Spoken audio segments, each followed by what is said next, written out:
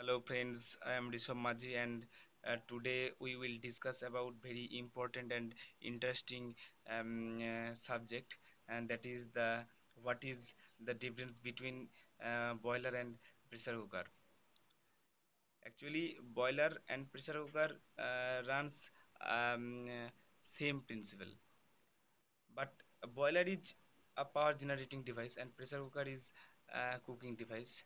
Of course there is some difference between these two devices. Like boiler has safety valve, but pressure cooker has both safety valve and relief valve.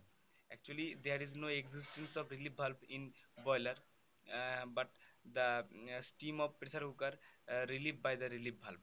Okay, and next the pressure of boiler is always maintained between 1 to 2 bar pressure, but the pressure of pressure cooker is less than 1 bar pressure, so a pressure cooker is not a boiler. Okay, and the next is the minimum water capacity of boiler is 22.4 liter, but the water capacity of pressure cooker is less than 22.4 liter. So pressure cooker is not a boiler. And actually at last, and this is the most important topic, that is boiler steam is superheated steam and pressure cooker steam is saturated steam.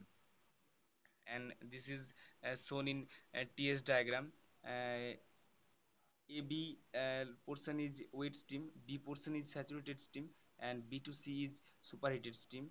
And the boiler steam is always exist along BC line, that is superheated steam, but the pressure cooker steam is maintained about this line A to B line, and that is it will be either wet steam or will be saturated, but it but the steam of pressure cooker is not superheated.